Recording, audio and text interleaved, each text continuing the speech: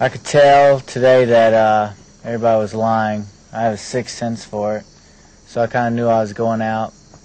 I'm not too mad about Stephanie because she is a liar. She always has been since Palau.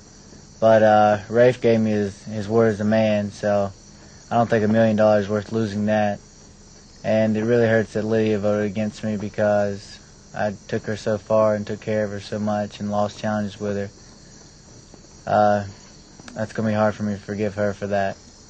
But all in all, people are funny, and I guess I trusted the wrong people. But that's how the game plays, and the jungle does crazy things to you.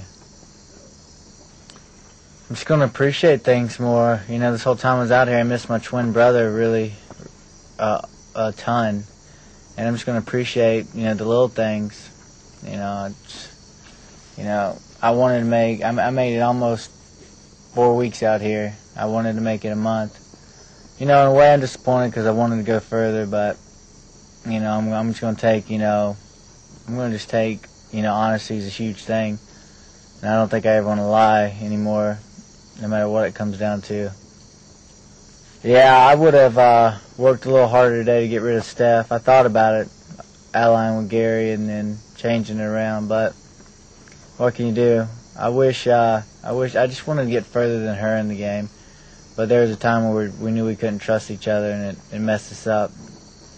But I think what hurts me the most is I asked Lydia today, and as much as I warned Lydia about times she was in trouble, she couldn't tell me I was in trouble, even though I knew she was lying to me. So it hurts when you see good people go bad, and it's going to be the hardest for me to forgive her, because it feels to me like she bit the hand that fed her.